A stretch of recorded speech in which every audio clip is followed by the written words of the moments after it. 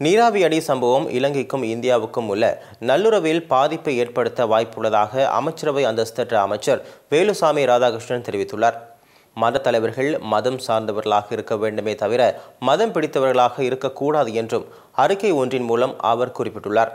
அந்த அறிக்கையில் அவர் மேலும் தெரிவிக்கையில், முல்லைத்தீவில் உயிரிழந்த விகாராதிபதி மேதாலங்கார தேரரின் உடலை நீதிமன்ற உத்தரவை மீறி புனிதமான ஒரு இடத்தில் தகனம் செய்தமையானது பௌத்த துறவிகளுக்கு சர்வதேச ரீதியாக அவப்பெயரை கொண்டு வரும் ஒரு செயலாகும். மதத்தின் பெயரால் எடுக்கப்படும் எந்த ஒரு சம்பவத்தையும் அனுமதிக்க முடியாது. முல்லைத்தீவு நீராவியடி பிள்ளையார் கோயில் சம்பவமானது இந்துக்களையும் சைபர்களையும் ஏளனப்படுத்தும் செயலாகும். இது மத நல்லிணக்கம் தொடர்பாக முன்னின்று செயற்படுகின்ற ஜனாதிபதிக்கு விடுக்கப்பட்ட பாரிய சவாலாகும்.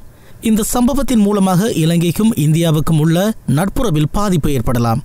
ஏனெனில் அண்மையில் இந்து மதத்தை முன்னிறுத்தி முன்னெடுக்கப்படுகின்ற இந்திய ஜனநாயக ஆட்சியில் பிரதமர் நரேந்திர மோடி பௌத்த மத பிராந்தியம் ஒன்றை ஏற்படுத்தி மத நல்லிணக்கத்துக்கு எடுத்துக்காட்டாக திகழ்ந்துள்ளார்.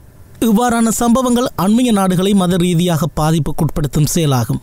நீராவியடி சம்பவத்தின் போது சட்டத்தரணிகளுக்கே பாதுகாப்பற்ற சூழ்நிலை ஏற்பட்டுள்ளது. இது நீதித்துறைக்கு விடுக்கப்பட்ட சவாலா என்ற கேள்வியை எங்கள் மத்தியில் எழுப்புகின்றது. எனவே இது தொடர்பாக உரிய தரப்பினர் உரிய நடவடிக்கைகளை எடுக்க முன்வர வேண்டும். இந்த விடயத்தில் எந்தவிதமான விட்டுக் கொடுப்புக்கும் இடமில்லை என குறிப்பிட்டுள்ளார். இது போன்ற முக்கிய செய்திகளை உடனுக்குடன் அறிந்து கொள்ள ஆதவன் யூடியூப் சேனலை சப்ஸ்கிரைப் செய்யுங்கள்.